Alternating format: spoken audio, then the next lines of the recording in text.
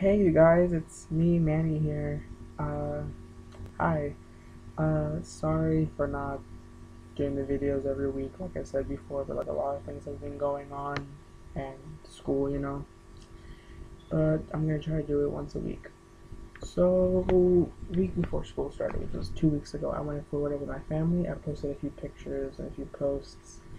Um, I don't really like hanging out with my family, so I tried to make the most of it, which was pretty fine. I got a lot of clothing, so that was great. Um, but that was it pretty much. The first week of school, all classes, great psychology, AP, biology, calculus, English, band, jazz, early release, marching season. It's great. My teachers, I love them all. I think they're having a great senior year, but it didn't really hit me until yesterday when I had to take my senior pictures and when I was in my gown and my cap and my diploma. That kind of hit me that this is my year, and I really want to make the most of it. I don't want to have anything tying me down. I don't want anything to affect it. And if that means not having a relationship, just being scared that it might go bad, then so be it. I don't want nothing to ruin my senior year. Um, but yeah. Uh, Other than that, I've been reading this book, and it's called Openly Straight. This is how it looks like, and it's by Bill Konigsberg, a guy at Barnes and Nobles, and it's made me think a lot. It's about this guy who has been openly straight in this one school, and life has been great, but like most people, he has been categorized as the gay kid, not just himself, and that puts up a lot of barriers, a lot of limits, especially when he wants to interact with other boys. So he goes to this all boarding school where he kind of goes back in the closet. Just doesn't tell people that he's gay. And it turns out well for a while until he falls in love with a guy.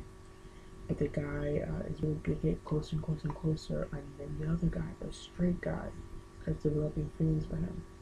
But he believes that they're both experimenting, going through a phase. And he finally realizes that the other guy has known he was gay and has been lying to him. So it was all on his own, finding himself. And sadly, in the end, the straight guy stays straight.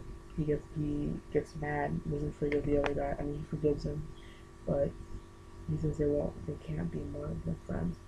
And it sucks because the other guy, the gay guy, really fell in love with him, and so did the straight guy. Which sucks because of labels.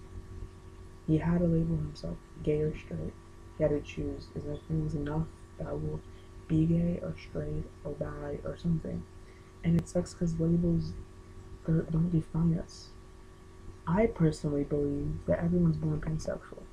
Yes, your body will have more hormones for one gender than the other. Mentally, you will think of yourself male or female, that you will like males or females. But if it gets to the point, if you meet someone and you love their personality and you love how they make you feel, I honestly believe if we didn't have to have that label and try to live within that label, I believe anyone can fall in love with anyone, sexually or not sexually.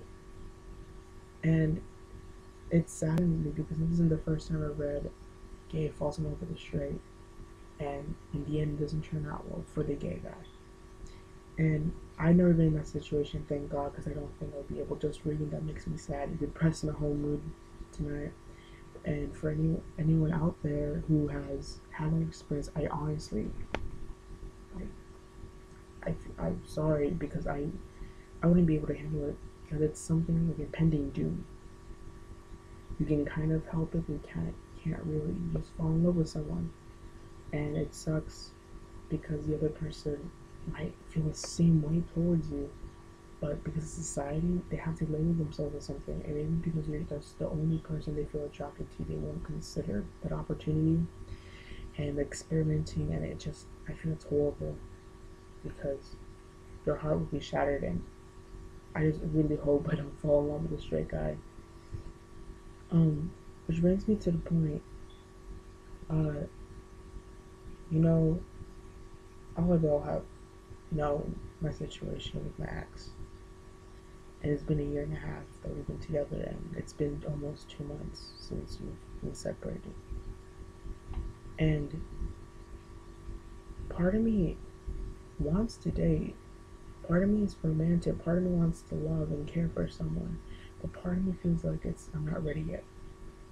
But the two guys that I've been with so far, one, he's a junior and he's in the closet. He's slowly coming out, but he's never had any experience. And I've tried flirting with him and stuff, and he kind of flirts back, but no response. And maybe it's because he doesn't know how, but I need someone that needs to show himself. And the second guy, he was a senior when I was a freshman, so now he's probably 3 years, 4 years older than me. And I hooked up with him once, and afterwards he blocked me and I don't talk to him. But he's in the closet as well. And you know, it's true for most people after a relationship. The only way to grieve, the only way to feel better yourself is through sex, sexually with someone else. And that's what I've been doing after the relationship, trying to find sex, trying to find someone.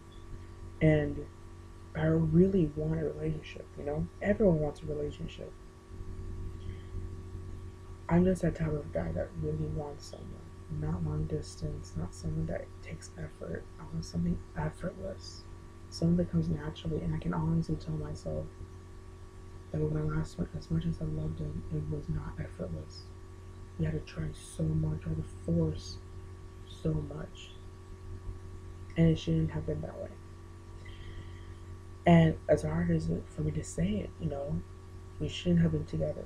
Maybe because of the long distance, maybe because we grew apart. Because after a year, people change. You know, so I really want someone in my area, but there's no one. So I guess I'm just gonna have to wait, and like other people, just wait till college. But yeah, this book really, really made me see that labels limit us. Labels puts a barrier between other people to feel normal. And I feel in the same situation. I feel like I can't be the same with other straight guys because of my sexuality. And I don't know, I just pondering a lot about it. But I think that's it for today. I don't want to make this video too long. If you had any suggestions for me to talk about, or like any help, topics, advice, just hit me up. I'm gonna make a YouTube account so I don't have to do that 5 minute time range with Tumblr because it's dumb. I'm not gonna do anything in 5 minutes. Like this is gonna be 8 minutes. So thanks for watching. You were watching, and hopefully I'll make a video soon. All right, bye.